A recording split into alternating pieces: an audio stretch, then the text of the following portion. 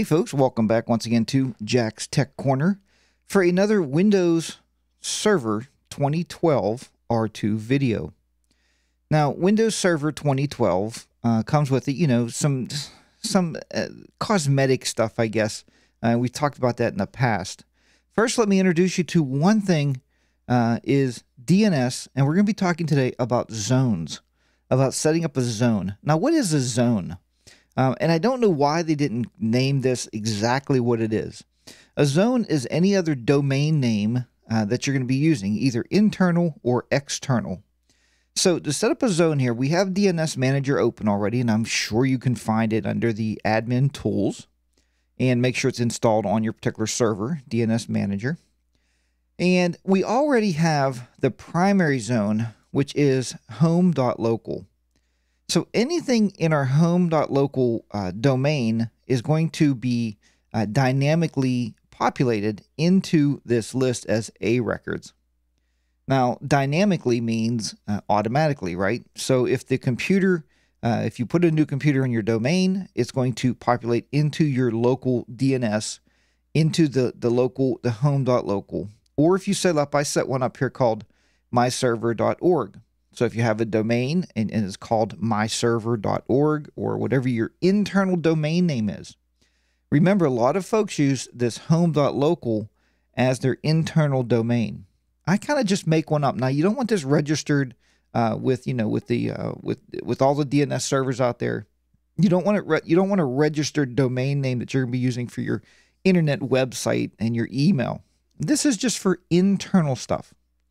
Now, let's take this one step further and say, well, now we're going to, maybe we're going to set up a couple different domain names that we're going to host. Maybe we're going to host some different websites. And we talked about that earlier at putting multiple websites onto one server. We talked about that in one of the videos. You can go back to the YouTube videos and check those out. But today we're going to say, well, now we're going to set up multiple domains, and we have to address the DNS issue. So if your server happens to be your root DNS server set up with your registration, when you go to GoDaddy or 101 and you set up your domain name, you say, where's my DNS located? And you're going to point it back to your own DNS server, you're going to have to come in here and set up zones. So to do that, let's go under the forward lookup zones, right click on that and say new zone. And this is your new zone little wizard. Click next. Is it a primary zone, a secondary zone, or a stub zone? Now, the stub zone, I really don't use this much. It copies a zone containing only name servers, the start of authority, the SOAs. What I use primarily is the primary zone for any new domain that you're hosting, or secondary zone. And the secondary zone creates a copy of the zone that exists on another server. This is really nice, and you should, if you have more than, let's say you have more than 50 or 100 workstations in your domain, you should probably have two DNS servers running on two different actual servers themselves. And a secondary zone will copy it over, and we've talked about that in the past. What we're talking about today is a primary zone. So create a copy of a zone that can be updated directly on this server. Next. Okay, to all DNS servers running on domain controllers in this domain localhost, that's what we want. So click next. And now give it your name. So let's say this particular name is going to be myautoparts.com. Okay, so this is a website you registered, myautoparts.com or whatever it may be. Click next. And allow only secure dynamic updates. That's what you want on this one, because basically what you're doing is you're going to be not using this as a domain controller. We're using this as our actual DNS server for this actual domain name. So you could even say, instead of allowing secure dynamic updates, do not allow dynamic updates, right? Because this is a manual thing. We're going to put the records in manually. Let's click next and just click finish. And now you'll see that you have it here, myautoparts.com. So now you can go in here and create that A record. We can go in here and so give us our first pointer, our new host. And this says you see the root domain there. is myautoparts.com. You'll give it the IP address here, whatever your local IP addresses are, because don't use an external IP address, folks, because you're going to map that through your firewall.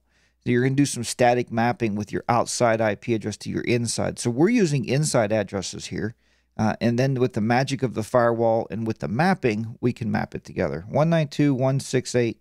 Let's say the server's at 1.10. Create the pointer record and click Add Host.